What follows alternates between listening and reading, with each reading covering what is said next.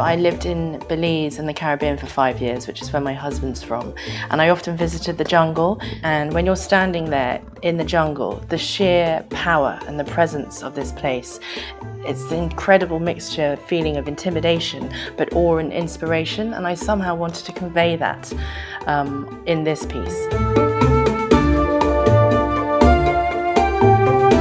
There's something about the rosewood as well, the particular grain. It is so mesmerizing when you see it in person. It's so confident, and I needed to put my signature leopard in and have her in complete control, as her stealth and her prowess. She knows where she's going. She's in control of the jungle as she flows directly across, following the grain of the rosewood across the dome humidor.